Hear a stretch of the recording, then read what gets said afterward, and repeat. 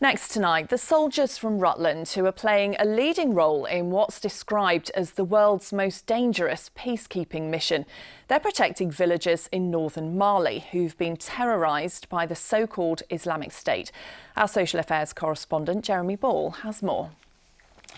This mission involves around 250 troops based here in Cottesmore. They're from the Royal Anglian Regiment, and we can show you where they are now. They've been deployed thousands of miles away to Mali in northern Africa, where they're right on the edge of the Sahara Desert. Now, that means coping with all sorts of conditions. Just look at this. Here, they're being battered by a dust storm. It's hot, it's dangerous. Communication very, very difficult. But we have managed to speak to them from Mali over a satellite link. They're wearing the blue helmets of UN peacekeepers, but this is the British Army's most dangerous deployment since the wars in Iraq and Afghanistan. Royal Anglians are going out into the desert for weeks on end. Faisal's from Scraptoft in Leicester. I've never experienced heat like this in my life. Living out in the desert, I think, for 20, 30 days at a time, it's hard work. It could be 40, 50 degrees and you've still got to crack on. It's not like you can stop. It's extremely harsh.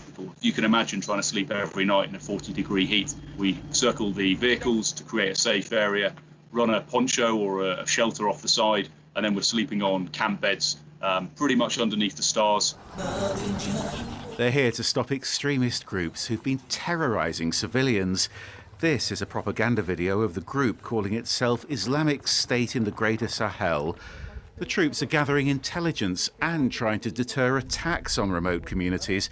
That makes the peacekeepers targets too. We quite routinely will hear the enemy over the radios. The closest thing we've had, I'd say, is there was an incident with the Germans who were hit with a car bomb, and members of my platoon were called forward to assist the medical facility here because they received 13 casualties from that single explosion. This is how the Royal Anglians trained for those attacks, but on their last patrol to an IS stronghold, they say enemy fighters simply melted away. They'd all left largely because they knew that we were coming, but whilst we were there, it allowed us to protect the population.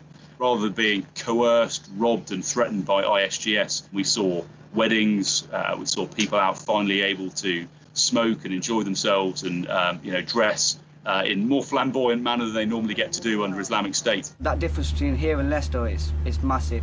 When you see these lot enjoying their life for the set period of time we're there, it gives you a bit of a fuzzy feeling. But Mali's in crisis. Hundreds of thousands of people have left their homes because of the violence or poverty and climate change. And for the Royal Anglians, the challenges are immense. Jeremy Ball, BBC Midlands Today.